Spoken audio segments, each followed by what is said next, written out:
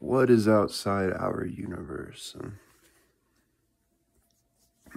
Well, there's two conclusions I've ever found. One is that it's just a field of infinite black holes, similar to the stars that you see when you look out. And so those black holes are basically just pulling us all our galaxies to our inevitable doom.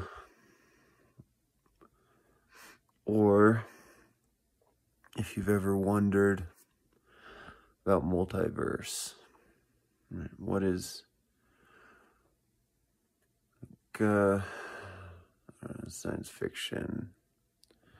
They're always talking about wormholes and traveling to alternate realities and parallel universes and different dimensions, even though that phrase is a little used improperly, right?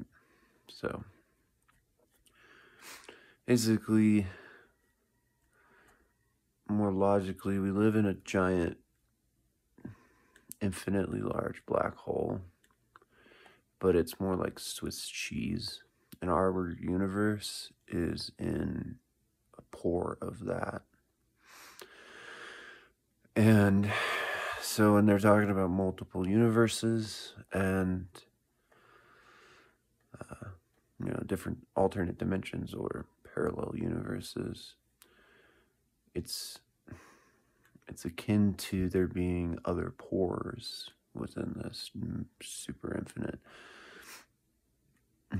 black hole that,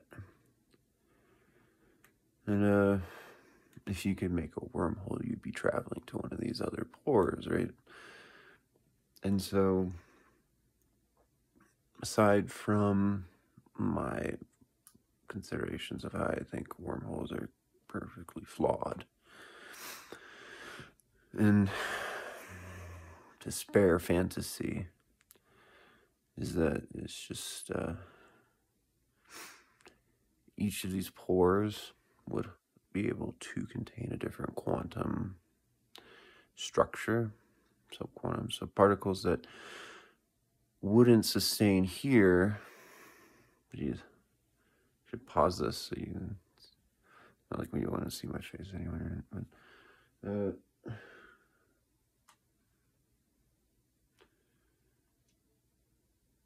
so in subquantum physics, basically how particles structure. And crap.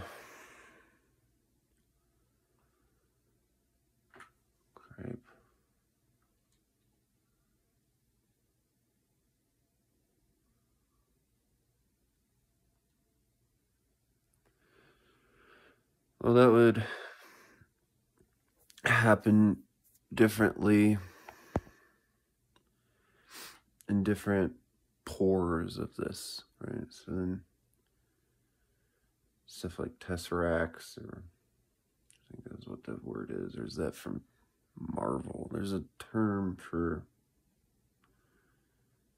or I don't know, in string theory, they have these weird multiple dimension devices that can just like intertwine and curve around and do all this fancy weird shit. So in those pores, maybe it's possible for matter to structuralize that at a quantum level or subquantum. It's early in the morning. I wanted to explain what's outside of our universe. So that's pretty much it.